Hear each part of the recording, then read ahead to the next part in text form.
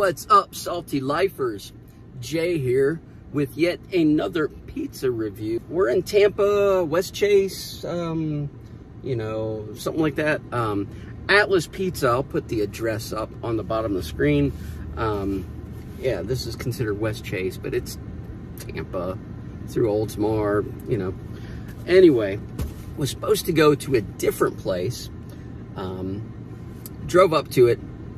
Says open Monday on the Facebooks. Says open Monday on the door.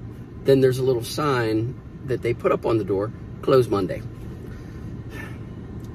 The pizza review biz is a struggle sometimes. Eat local, drink local, say no to Domino's. One bites for quitters, life's too short for crappy chain pizza. So I basically just got on and asked my good friend Siri, local pizza places nearby, and you know, of course all the chain places, we're not going there, came up, and then Atlas Pizza, never heard of it, know nothing about it. Little place, just all carry out, very bougie little neighborhood. But I got a small pepperoni pizza. I did look at the pictures online. This is kind of like, you know, online dating a little bit. You know, back when maybe I put my toe in the water on that years ago. You see a picture of someone online and then you see them in person and it's not the same person. This is kind of what this pizza, if you get on their Facebook page, their pizza looks different than this. I digress. When I walked in,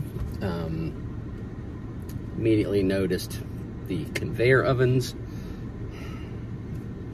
We're not even gonna start on that. Anyway, so here's this. Looks very much like a pizza that was made in a conveyor oven. Very chain looking.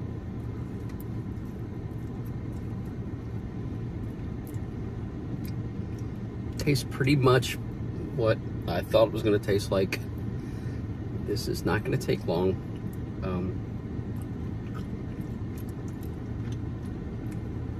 Toppings taste real cheap. One. Yeah, it's edible. But yeah, don't go out of your way to go to this place.